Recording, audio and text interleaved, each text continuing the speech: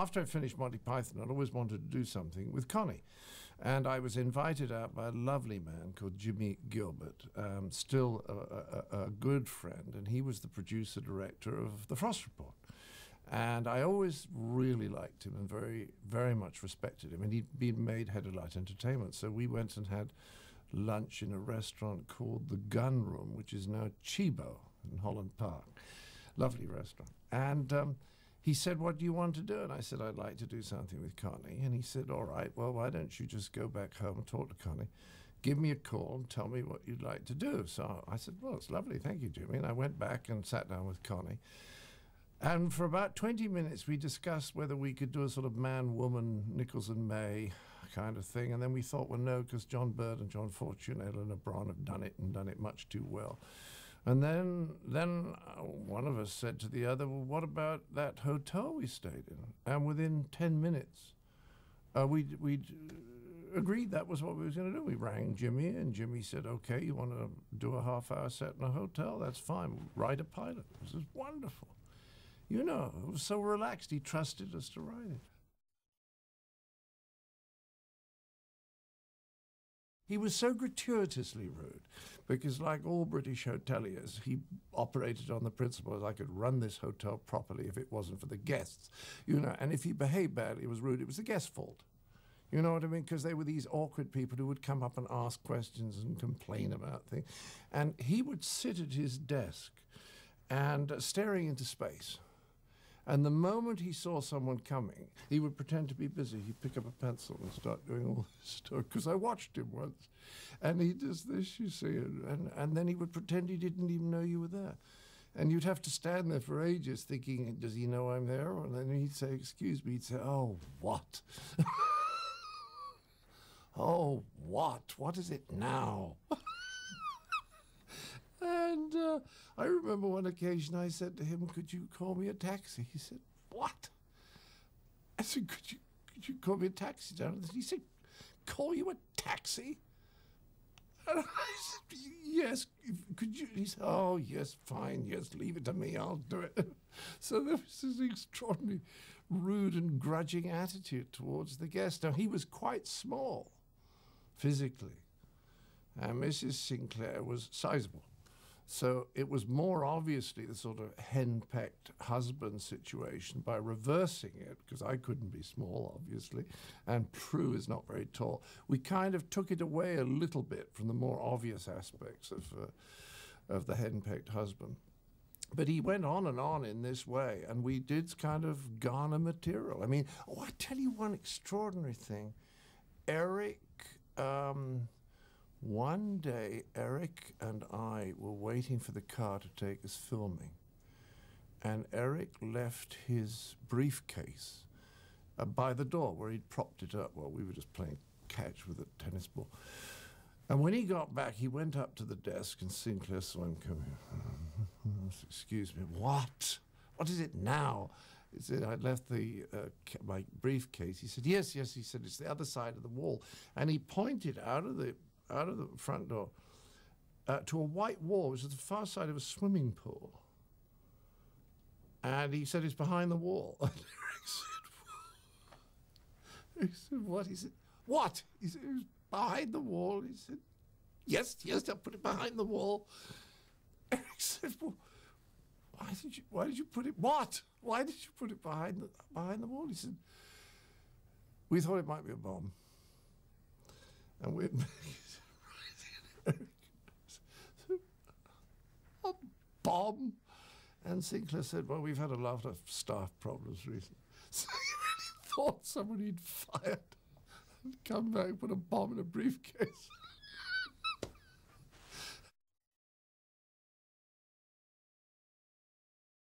When we did the second show, the Builders show, I was very thrown by how little laughter there was coming. And you know, a part of your mind is registering it, but you're pushing it out of consciousness because you have to perform. You don't want to start thinking, gosh, this isn't going very well. I wonder why they're not laughing, because you're hardly going to be doing the lines well. So I pushed it out of my mind, but afterwards I went up and I said, well, why weren't they laughing? And nobody knew. Some people said, well, it wasn't a bad reaction. I said, yes, but it was nothing like the first program. What? And then I discovered later that the BBC ticket unit had a large group of people arriving from Icelandic television who wanted to see a comedy show. And they'd been nice enough to choose Fawlty Towers as their victim. So apparently the first 4 rows of the audience were Icelanders. I remember there was a faint smell of cod coming out, which I couldn't explain. But you see, stereotypical jokes, disgraceful. I shouldn't do that. But that was the reason. The dear old BBC ticket unit were much more interested in giving the Icelanders a good evening out than they were in providing the right environment for what was, after all, merely another program.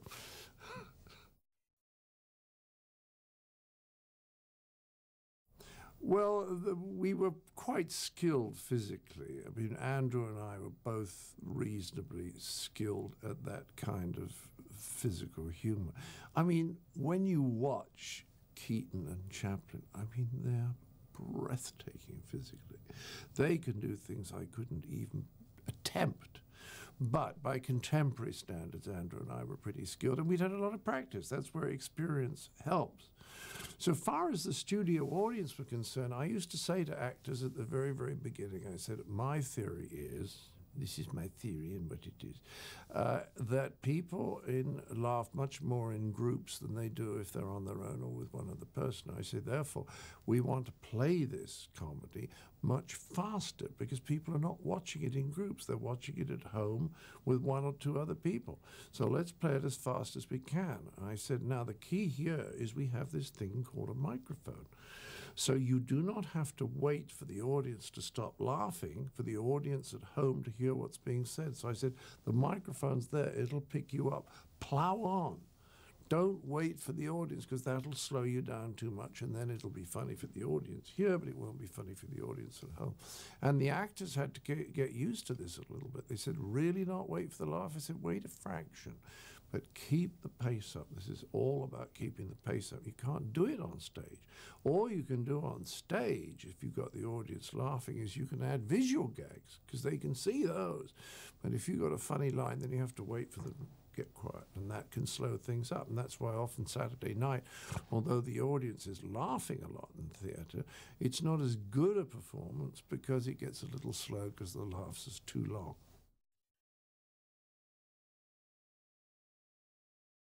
I always loved the scene with twitching because I thought, the embarrassment that one faces when you've forgotten someone's name is so awful, because that to some people it really, really matters. But it's funny, you see, most people think that he faints because he's forgotten Twitch's name. Most people don't get the fact that he faints because he doesn't want to say twitching to someone who's been doing that throughout the episode. So it's very nice that people get that. But I think there's something terribly funny about the desperation. The only way you can get out is by fainting. And I think the feint was good, but in the middle of it, you go for it. Because the moment you hold back in physical comedy, the moment you hold back, it's a disaster. In Fish Called Wanda, when I had the coat over my head and Kevin Kline hit me on the head with the bedpan, we thought we'd got it, and I took the thing off and I said to the first director, did he really hit me? And the first director's lovely guy, Jonathan Benson, said, yeah. I said, okay, do it again. Because you've got to go for it. You've absolutely got to go for it. And when Prue is hitting O'Reilly with the umbrella, where they stuff the umbrella, which is why it doesn't look like a proper umbrella. I didn't know they'd stuff the umbrella. They did that in the break before the show. And she's too nice, Prue. She didn't quite hit him hard enough. You know what? You've got to go for it, because the moment the audience realizes you're holding back or faking it, it's no longer funny.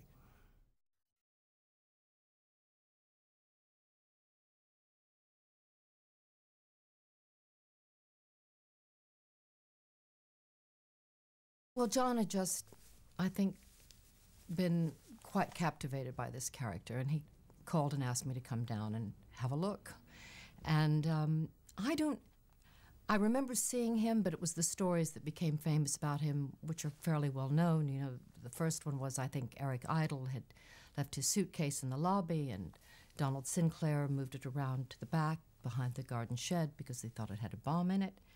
And then there was another incident after the meal in the dining room when he came over to Terry Gilliam, and he rearranged the cutlery on Terry's plate, saying, "This is how we do it in our country." So those were the two stories that came to mind. So yes, that was in the atmosphere, so that when Jimmy Gilbert approached John about doing his own series, John wanted to do something based on Donald Sinclair. And we'd done a bit of writing together, and by then, and so he asked me if I wanted to have a go with him at writing a pilot. But I have to say that even though it had been about 2 years since he'd met Sinclair, that Sinclair had really taken seat in John's mind. And I think he knew that he, as Sinclair, was going to create havoc in this provincial hotel, and that he wanted me, as the wife actress, to be a kind of ballast to hold him in check, a bit like Polly or like Sybil.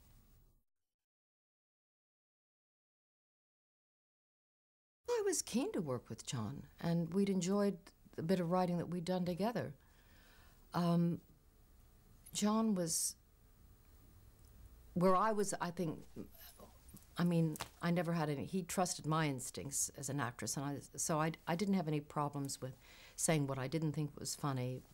No, I don't believe that. Why does he say that? What John was able to help me with, I think, was coming forward and creating ideas.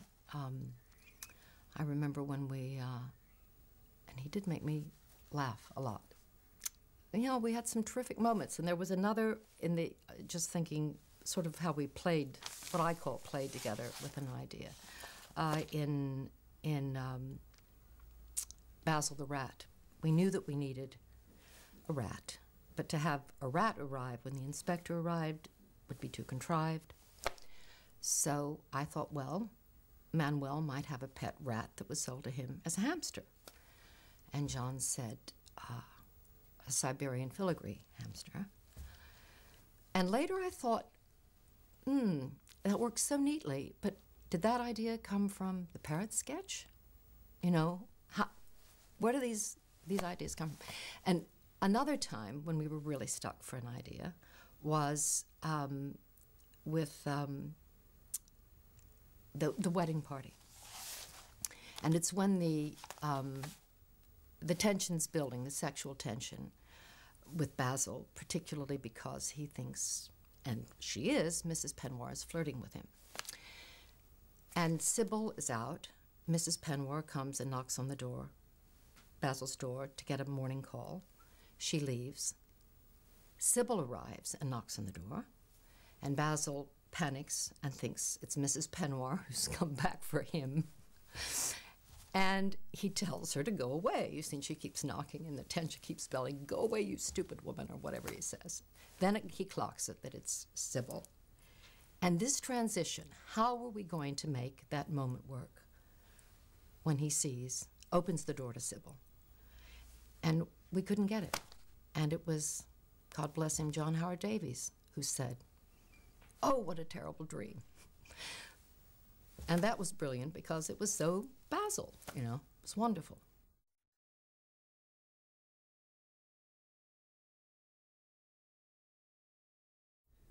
Well, you know, again, I guess I think the fact that we were husband and wife, that, you know, there aren't many places you can't go.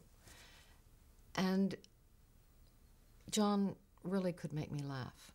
And when we got into something, I mean, we loved Akeborn and Nichols and May, and there were things that we just, I don't know, we just felt on the same page with. So, as I said, because John had the reputation he had, and he was who he was, and I could somehow, maybe it's like being with a parent, you know, you can trust, they can handle it.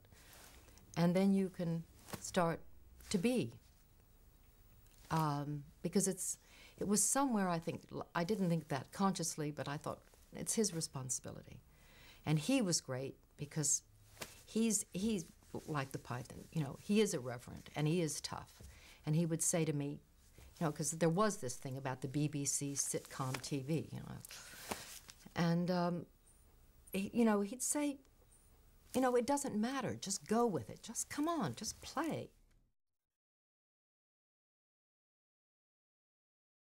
Well, someone I thought really smartly described her as the Laertes of the piece, you know, as in Hamlet. He who is the sanity at the center with all this chaos, madness. And I think she serves that purpose. She's not a comedian. I'm not a comedian.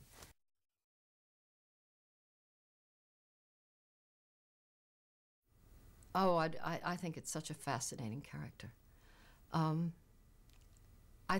don't think Basil can be played, even with John's comedic greatness. If he'd been an average size, I don't think he could have pulled Basil off. Because I think there's something about his height and what he does with his height, almost as if it's operated by remote control, which gives it a kind of detachment. But that, plus his passion, you know, his desperation, his huge scope for longing, anger, and of course his fury. And because of what John can do with his body, you know, he's a bit like Alice in Wonderland in some way, you know, that he can change shape and change size, but he couldn't do that unless he had the height. And John's timing, and John's facility for language. He was such a contradiction in his way, wasn't he? You knew how clever he was, and yet he could be so daft.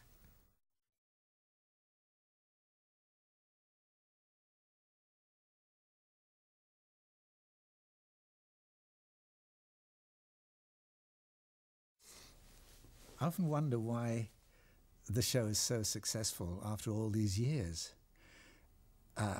It took 3 months, the whole thing, the whole 2 series took 3 months out of my working life of over 60 years now, which was very varied in theatre and radio particularly. And I'd done a certain amount of television, but not that much. And I was playing the lead in a farce in town when it was suggested by John Cleese, whom I knew. I'd worked for him for Video Arts, the company he had, making training films for businessmen and so on. And he approached me and asked me if I would. He and Connie had written this series, 6 episodes, and he rather thought I might like to play the Spanish waiter. I thought, well, that's very nice. I've never been in a full series, comedy series before. I'd done individual shows. And so I thought, that's rather nice. And he told me about the character, and already made difficulties then, because I said, yeah, that's all very well. I'm not sure I can do a Spanish accent. Can you do it? Can I do it as a German waiter? Because German is my first language, in fact. And he said, I don't think so. I mean, can you imagine Manuel as a German waiter? That the hotel would be a total success, wouldn't it? I thought it was brilliant writing. And while we were making it, even the first series, I had good feelings about it, as everybody did. But I'd had nothing to compare it with. So I asked one of the cameramen on the shooting day, who had done a lot of comedy series, thought I'd get his take on it, and asked him, you know, you've done a lot of this kind of stuff. What do you think of this? Is this a good one we're doing? He said, yeah. Just like that. I thought, oh, that's nice to know that. You know, it gives you a bit of confidence. And it turned out to be just more than what he said. And it's bewilderingly successful. And so, as a result of it, not only was the series so successful, Manuel became dreadfully famous all over the world. But not Andrew Sachs. Andrew Sachs is unknown, and I like that. The energy he puts into it, the comic invention, the timing and so on. And it was a real privilege to work with him because most of my stuff was with him. And we worked well together. And he was immensely strong, so he could lift me up with no problem. And he could drop me as well, no problem for me because I'd done that kind of stuff before. So it worked well as a team. And that was, in the whole company, it was such a good family company. You know, you become a bit of a family professionally while you're working and rehearsing.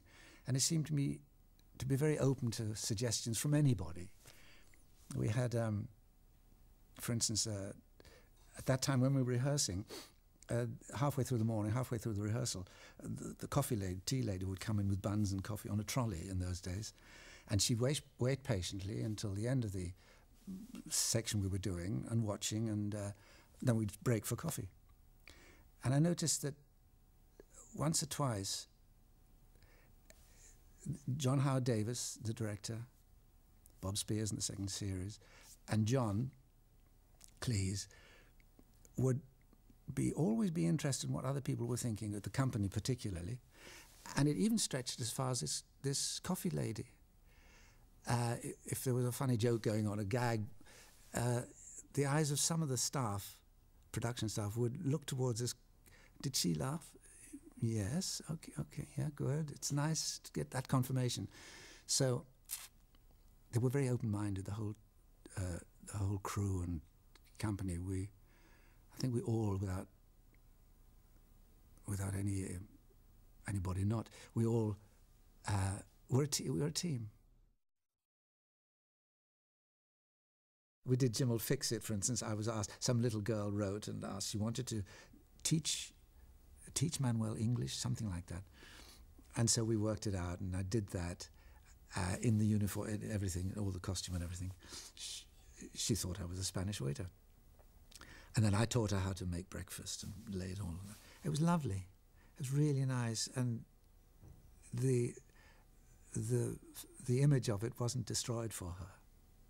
I think it must have been afterwards when I took the makeup off, and she probably looked, oh, terribly disappointed, I don't know. That sort of thing went on. I mean, sometimes it got a bit boring. But if it was something like Jim Will Fix It or similar things on, oh, I tell you what I used to do, which is terribly popular. They used to ask me to go on these big business conferences as Manuel and disrupt the proceedings. So the president of IBM or wherever would be talking about, you've got to sell more, you know, this, that, and the other, to this big gathering, maybe in foreign lands, in Madrid, for instance. I did one in Barcelona. Very serious, because it's rewards for the employees and so on. And I would come in, the president, this was pre-rehearsed, I got hold of the president or vice president, whoever he was, and we worked out a little thing that I would come on as Manuel. And he would go into his speech, and suddenly at the back of the hall, back of this venue where it was, I would come in at the back and I'd say, stop, senor, no, it's not for you, it's private, it's only for IBM people, please, you go, please, out of the way, please, you go now, please, it's finished, bye-bye. To the president, you see. So they loved all that. They hooted, that went terribly well.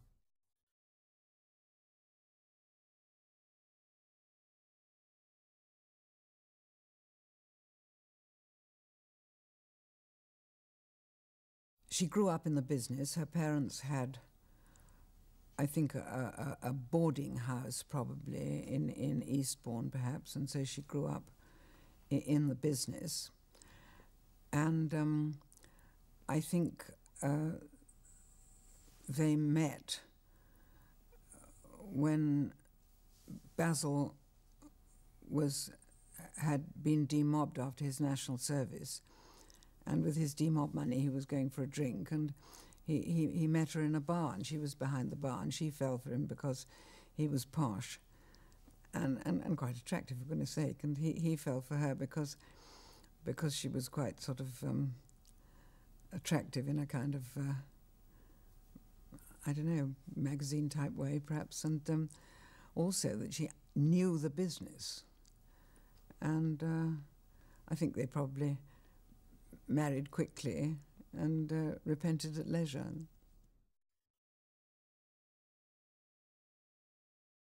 At the time, you don't think of whether it's fun or not. You think, can I manage this next quick change? What's the next line? Oh Lord, are we going to be able to do a retake on that? You don't think about, whether it's fun or not. It's a professional job that needs to be completed as well and as efficiently as possible. And do you know any actors who said, it was. I mean, yes, of course. It was. I look back on it with great affection and enjoyment. I mean, I didn't think, oh my God, that was a ghastly job. I think it was a lovely job, and made many enduring friends from it. But on the whole, you don't think like that as an actor, you know. I mean, if it's a really ghastly job where it was or turned out to be a terrible play and it came off after 2 nights, you think, oh dear. But and on the whole, you just think back on, and this particular one, you very grateful to it. The repeats come in are very, very handy too.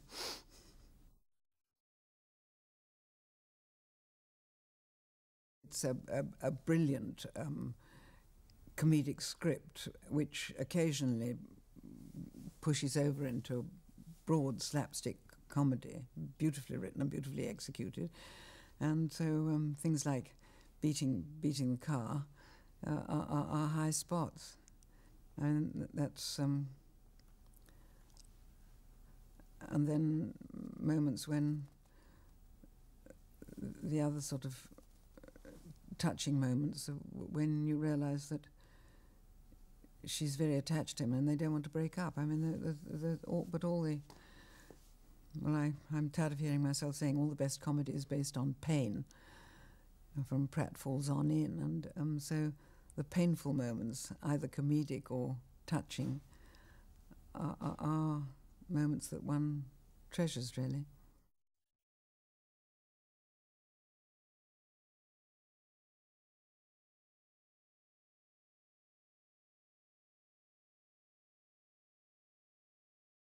On the set of the day of the studio, we were showing it to a new audience, the camera crew, the sound crew, and everybody else, the dressers and the scene shifters and so on and so forth. And they laughed too, which enabled us to gain confidence. And so we always used to do a couple of run-throughs in the afternoon, which I insisted upon.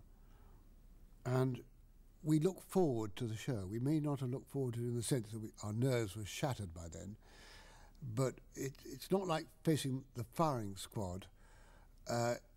It's something else. It's like going on stage in the theatre. You're filled with apprehension and nerves, and you want to get it over with, but you enjoy the process. And that's the process that I felt very much at Fawlty Towers, probably more than most other programmes I've done, simply because of the excitement it generated. You didn't go to sleep immediately after the show, that's for sure. I never had any problem about the length of the scripts, which were very much longer than the average situation comedy, because I knew it was going to be transmitted on BBC Two, and that we had a kind of open-ended time frame. Some of them ran 34, 35 minutes, some rather less, but they were, in one sense, commercially untransmittable, because they run usually at about 22.5 minutes. But it never seemed to me a problem, because I always believe that you cannot do comedy fast enough, and I always optimistically hoped that it would run to time. It never did, of course. But I didn't mind, because the impetus, once it started, was so strong, it was very difficult to stop it. I mean, we went to the studio once without a tag, and made it up on the spot. There was that kind of frenetic energy that enabled us to do things that, in a normally constructed situation comedy with its quiet moments, it would have been both impractical and wouldn't have worked. It wouldn't have had the dynamic.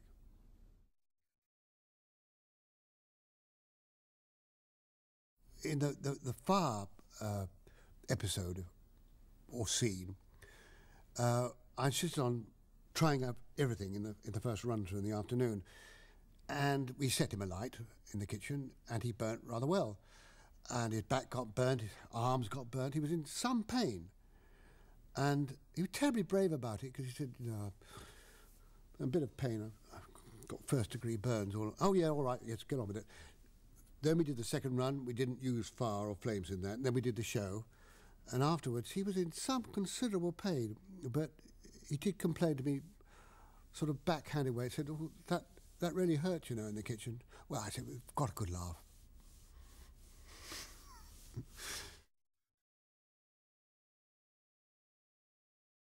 We have a kind of British tradition that the best comics are usually villains as well. That doesn't really apply to Basil, because he's vulnerable as well. He's endearing in many ways, and he replicates very well some of our innermost emotions. He gets very angry quite a lot of the time, and yet he's very, very frightened of Sybil. So he can't win. He's on a hiding to nothing before he starts. But he's intriguingly complex, and people have come out with great theories about what makes him tick and why. Actually, it doesn't matter a damn. It's no good analysing everything and suggesting that there must be a reason for the way that Basil behaves. That's not the point of the exercise. The point of the exercise is to make people laugh.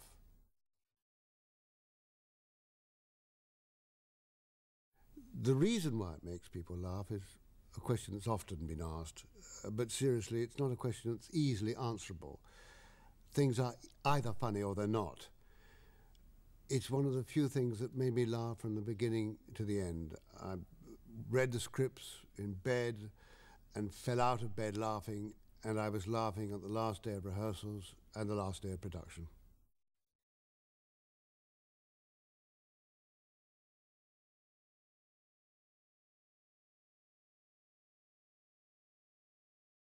In the early 80s, I was working over in Texas at the Houston Opera House. We were doing My Fair Lady there, and I was playing Doolittle. And I'd had a call to go onto the stage, left my dressing room, was walking along a corridor, past one of the crew rooms, and there were gales of laughter coming out of this room. And as I walked by, a very tall, gangly Texan came out and said, "Hey, I've just been watching you on TV with that Fawlty guy." And they were all watching my episode, which was wonderful. And they were roaring in there. Very funny piece, I must say. But painful and funny, the bit where John is trying to shut me up when I'm shouting and screaming in the restaurant. And I think in rehearsals, I had to ask him to refrain from karate chopping me quite so vehemently, because he's a big, powerful man, you know. And he was a young, big, powerful man then, and I was, gee, hang on, son, hang on. You know, pull it, act it, right? But very enjoyable, a lot of fun.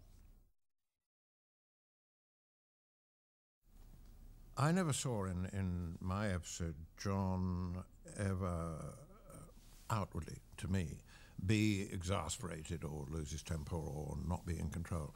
I saw this perfectionist, which I found kind of exhilarating and wonderful, you know, that he knew what was right, he knew what he'd had in his head, and he knew how it should be put together. And he, if nobody else spotted it, he would direct. I mean, I did a bit in A Fish Called Wanda, which John, he got the wonderful Charlie Crichton, the great comedy director, back. But John did half the directing in that, you know, and he knew, I mean, John knows his comedy backwards, or certainly did in those days, you know, and he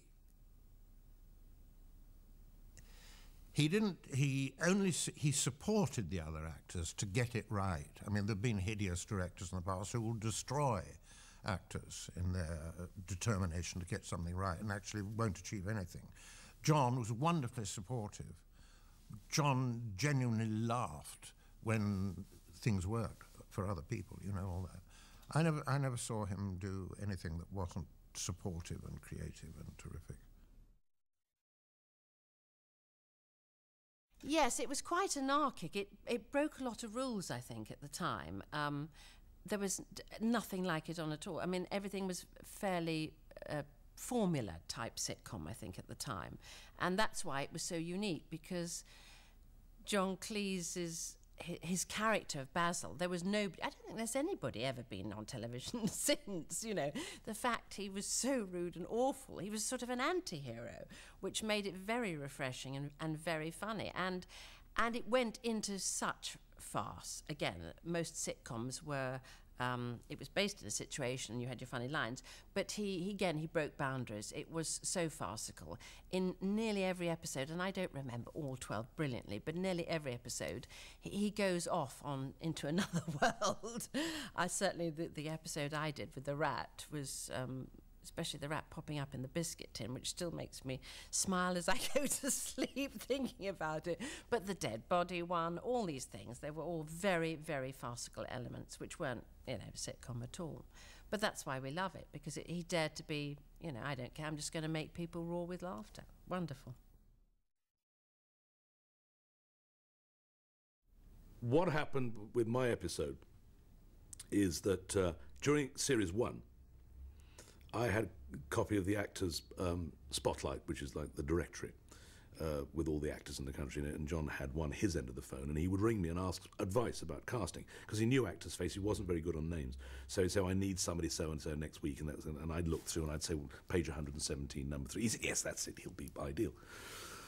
We got into the second series, and he rang me he rang me out one day, he said, I've got a real problem. I've got a huge problem in a couple of weeks' time in the casting. I said, why? He said, there's a character in it, and I've never been so rude to a character in anything I've ever done, Python or anything, as I am to this person, about what he looks like. I mean, I describe him as a monkey and stuff like that. And he said, unless it's somebody I know, I won't be able to do it. I'll be too embarrassed. And he said, actually, can I send you the script? Because I think you'd be rather good. So I read the script, I rang him and said, of course, I'd love to, it'd be great. And I have to say that when we rehearsed it for the 5 days, in those days you used to have a final run-through the day before you went into the studio for all the technicians. And after it, I went up to John and I said, John, what am I going to do? He said, what? I said, I've never got through it without laughing. I cannot do this. It just makes me corpse. Every time I look at you, I just laugh. He said, you'll be all right tomorrow in front of an audience. I said, why? He said, you just see the fear in my eyes. And it's absolutely true. He was absolutely terrified. And that kind of pulled you together. Well, I mean, it's the most extraordinary, complex and original character that I've ever run across on television or anywhere else. And yet, incredibly real. He's the maddest man in the world. And yet there's a kind of logic about him, with all sorts of extraordinary side. His character is made up of so many different ingredients. He's so obsessed with being worried about sex or anything to do with anything slightly uncomfortable. Although he's raving mad and doesn't mind doing funny walks and all that. Incredibly sensitive in other areas, and shy, and raving mad. And he is the most wonderfully... he's the most wonderful physical actor as well, apart from the funny walk. Everything he has to do physically is just terribly funny and stylish. There must be a great mime thing in John Cleese, I think. But a lovely actor. And his character, I mean, is amazing. Was there ever another character like Basil Fawlty? I don't think so. Basil Fawlty is the funniest character ever to appear on television in any country, on any continent. Funny and just marvellous, just marvellous. You could watch it forever.